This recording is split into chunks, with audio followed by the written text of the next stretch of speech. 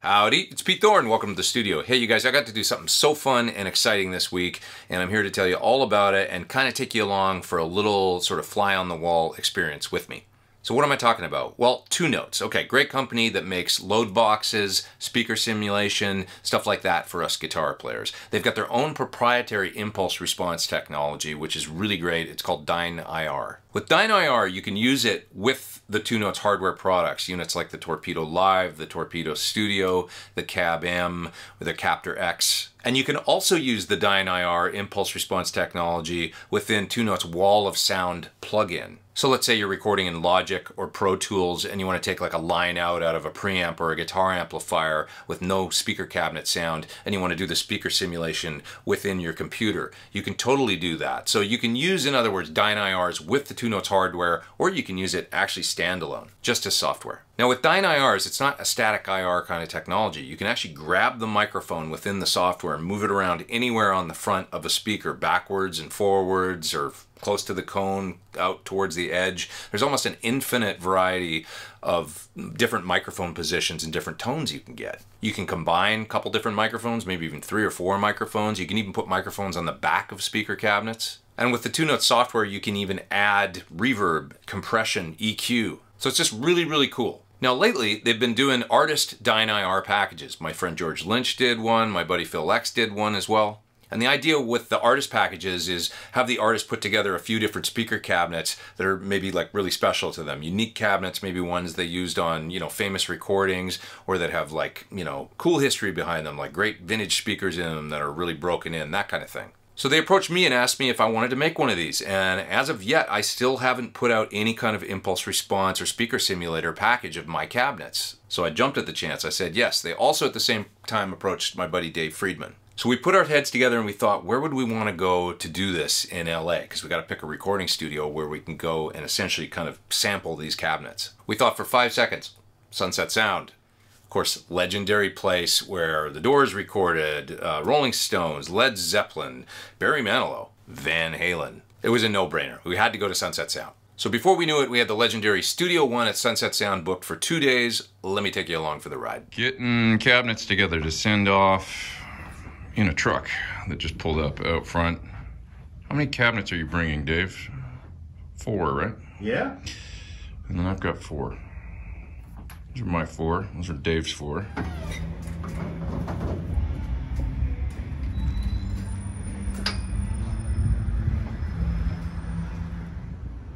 A little while later, over at Sunset Sound. So we are working in Studio One, legendary room. There's the console. It's a custom console, been in the room since about '82. It's got custom mic pre's that are sort of API-ish, API 550A EQs, and you can see all the great outboard. I also brought in a couple of my Sur amps, and this is mainly so that we could listen to the cabinets and test out different speakers to see which speakers in each cabinet sounded the best. Question for you. What's the coolest record done in this room? The coolest record done in this room? Van Halen 1. By far. But you know what's funny? And I think it's this studio, maybe not Studio 3. I think it's this room. In my entranceway at my home, I have a picture of Mick and Keith singing background vocals on XL on Main Street. And I think it's maybe right here where I'm standing right now. Whoa. And it's a Jim Marshall photograph that he took. And I've got it, one of the prints is signed by Marshall, actually, that a few months before he passed away, I was able to buy from him, which is really special to me. So I've got this great photo, and yeah, I believe it's in this room. I'm gonna double check it tonight, look at because it might be Studio 3, but I think it's this room. The live room in 1 and 3 look quite similar, So going back to Van Halen, tell me where you, historically, as far as you know, where they were set up for some of the tracking of the songs. Like, where were the drums? Where was Ed? Where was... We're right here. As far as I know. Okay, so it depends on the song, because I think most of Van Halen 1 was this room, and some was done in Studio 2. But from what I've seen, like there's that one photo that's been circulating that supposedly Don Landay took, that where the drums are here, and then you get the bass cab over here, and then you got one of Eddie's 412s right about where one of these cabs is, maybe a little bit further. Oh, and the baffles around it, right? With the baffles around it, and then the photo was taken from that room looking in this way. and you can see Ed standing here like this with the Destroyer, and you see the cabinet with the two mics, one on the top set and one on the bottom set. Exactly, yeah. But I will say that there's certain songs, let's say like the guitar from You Really Got Me, where I've heard the soloed out, isolated guitar track, and there is almost no bleed. So the song that they were cutting in here the day that that photo was taken from that window in the cabinet of the room, that was Jamie's crying, and they can tell by, you know, track sheets and by the guitar he's playing. Yeah. But so, you know, they experimented with different things. So I think probably if they cut You Really Got Me in this room, the guitar cabinet was probably isolated. I believe there's photographs of the setup and track sheets and stuff where you can see that on some of the songs, that guitar was isolated in that room. Ah, that makes sense. There's also that classic photo of Roth like singing where he's like, you know, leaning back in the microphone, and I think it was this room. So, you know, but long story short, I mean, everything from Zeppelin 2, Zeppelin 4, XL on Main Street. I mean, so much stuff done in these rooms. It's just crazy. And now you're doing stuff in here. I was trying to think of the last time I was here working, and it was for a Japanese artist that was doing an album of covers. It was a female singer, and we did a verbatim, note-for-note version of Sweet Home Alabama in Studio 2. Nice. I totally had every note and every lick in that tune like dialed, but yeah, I never actually heard the finished mix. I'd love to hear it. So this process, well, we don't want to give away any of the Two Notes proprietary situation, involves putting microphones in certain positions on the cabinet, making sure they're phase aligned, making sure that the gain structure is the same between the mics. It's a lot of running back and forth between the control room and the live room, and checking things and then running tones, and it's a crazy, really long, actually kind of tedious process. So the fellas here that are working today are you know, working hard, and we really appreciate their help because it's difficult and time consuming, but the results at the end will be worth it for you out there at home. 57, 421, SM7, 121. 160, 18, 40, 50, U67, and a 441. So one thing I really just had to check out while we were there working in Studio One was the reverb chamber. This is, of course, a huge component to the Van Halen guitar sound, that amazing reverb. And a lot of people think it was a plate reverb. It wasn't. It was an actual chamber, a room. The room has a big speaker in it, and then it's got microphones. And you simply pump sound into the room via an aux send from the console. That comes out through the speaker in the room, and the microphones pick up the sound, and that's where you get that incredible reverb from. So it was hiding behind this panel in the wall, and it's inside this this crazy old door here. So let's check out the reverb chamber. Put a little spelunker hat on. No light in there.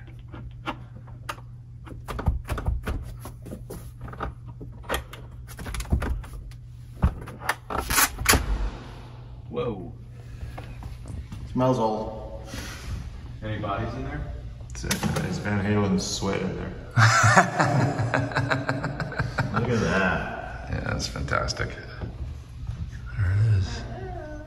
I mean, come on, if you're as big of a Van Halen nut as I am, this room is sacred ground. I mean, it's, as far as the gear goes, just as big of a component to the sound as the Frankenstein and Destroyer guitars and the Marshall amp and the right speakers and all that. And this is probably the most elusive, most difficult thing to get. You'd have to reconstruct, you know, a room like this with the same dimensions and use the same mics and everything.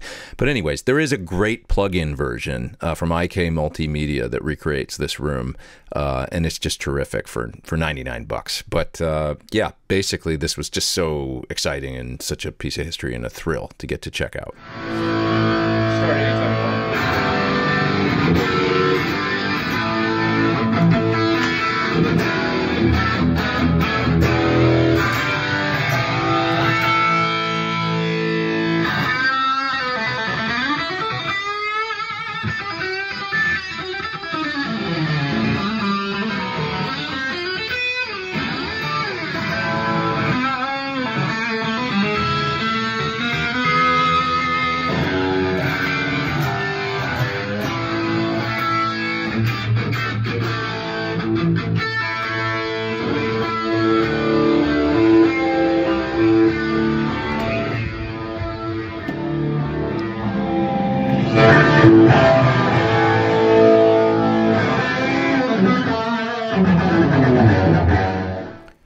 Take you on a little tour of the lobby here. Let's take a look at some of the classic gold and platinum discs that were all recorded here. Of course, lots of great music by the Doors. Before there ever was a Van Halen, of course, there was a Doors, and they worked at the studio. I believe the studio was made in 1958, and originally it was done for Disney, to work on Disney projects. This is Van Halen 1, of course, 10 times platinum Van Halen 1 award.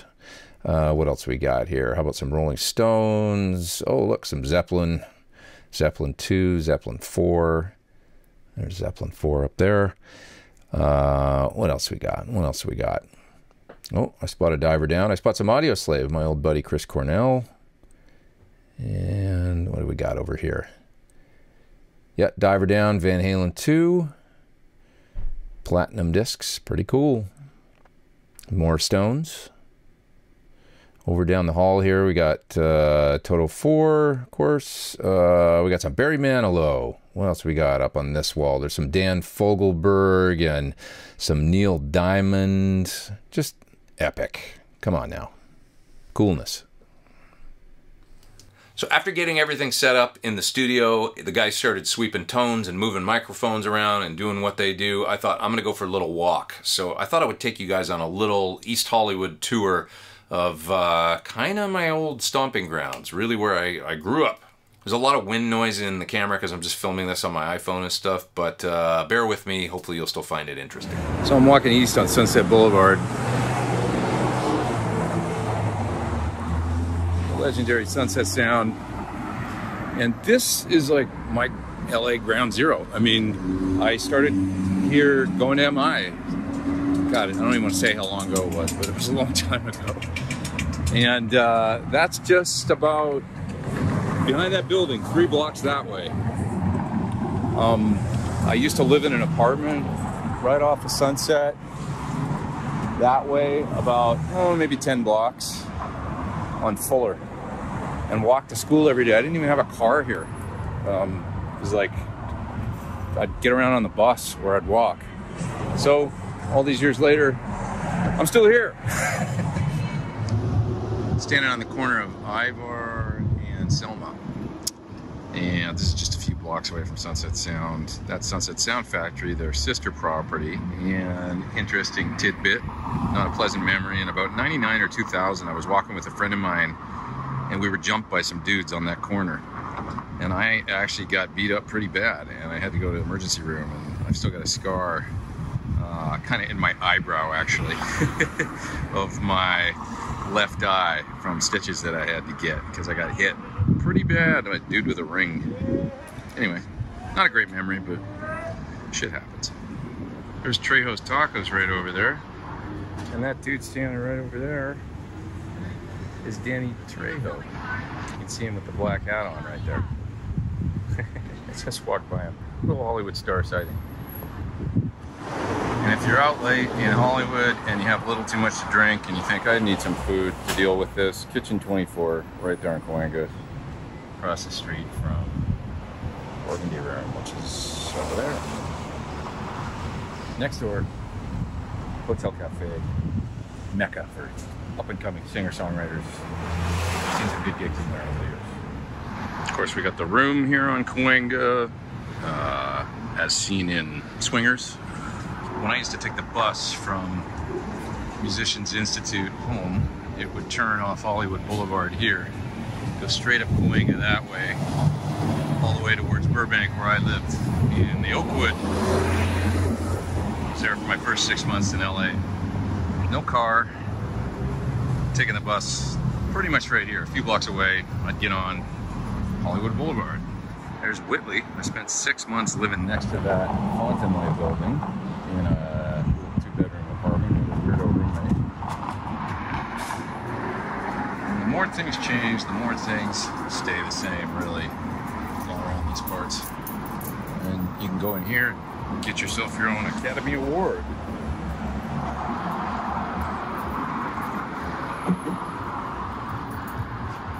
Hit the Hollywood stage for your stripper clothes. And this is where it all began, Musicians Institute. I clearly remember coming here for the first time. And it still looks pretty much the same, although they've got more property now, more buildings. Okay, walking from MI, Musicians Institute, back over to Sunset Sound. It's just a few blocks away. Those that have been in LA know that Sunset Boulevard and Hollywood Boulevard are just like 3 blocks apart. And here we go, across the street by the 7-Eleven on Cherokee, and boom, Sunset Sound. All right, you guys, thanks so much for watching my Sunset Sound studio tour. We had a great time working there, and hey, thanks for watching my little tour of the surrounding neighborhood and my walk down memory lane as well in Hollywood. These Dyne IRs are sounding awesome. I've already played through some of the virtual cabinets, so can't wait for them to come out. We will let you know as soon as it's going to be released. Thanks to Two Notes. Thanks to Sunset Sound.